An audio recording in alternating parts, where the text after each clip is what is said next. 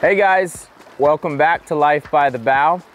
Today what I'm gonna do is I'm actually gonna go back in time to when we first took delivery of this 24 Pathfinder. And it was bare bones, didn't have any electronics, but of course, one of the first things that we installed on the boat was power poles, otherwise known to maybe some that aren't familiar with them, in layman's terms, hydraulic anchor poles. Additionally, they're just such a great product, and I want to show some love to the actual brand Power Pole by doing this video for them and you guys. We're going to show you guys exactly how easy it is to install these on your boat, but at the same time show you how valuable having these anchor poles on the back of your boat can actually be. So right now I'm adding the hardware to this bracket. What's fantastic about these brackets is Power Pole makes brackets specifically for different jack plates, so there's no more drilling holes in your transom. You can go ahead and mount the power poles right to your jack plate, which is what I'm doing here. But basically, once we get these two pieces together, it's just a couple bolts. Power pole attaches right here, and then from there we're going to install our pump, and it's that easy.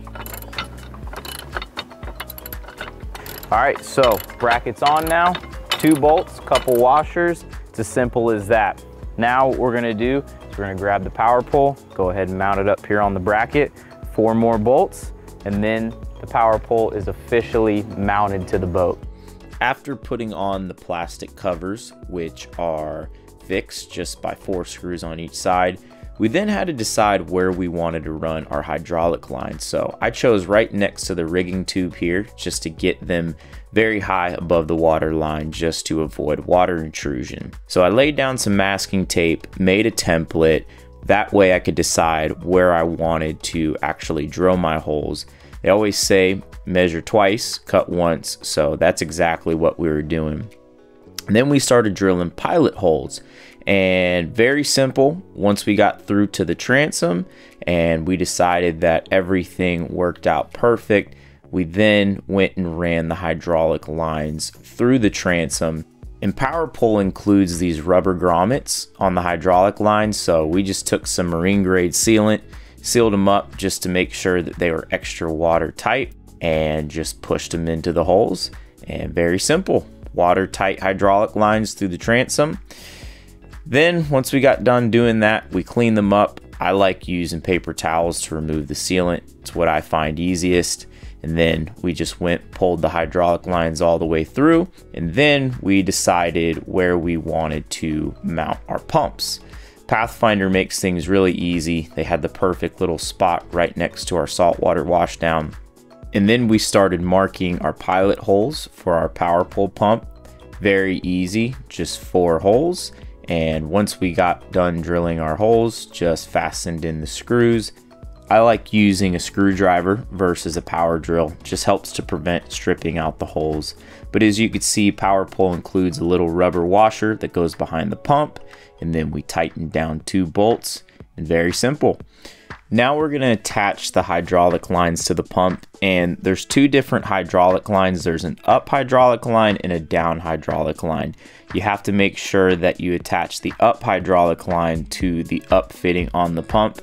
Same exact thing for the down hydraulic line being on the down fitting on the pump. Moving along, now we're going to add some hydraulic fluid, which Power Pole includes, which is really nice. And as you can see, Pathfinder actually pre-wires their boats for power poles, which is very convenient.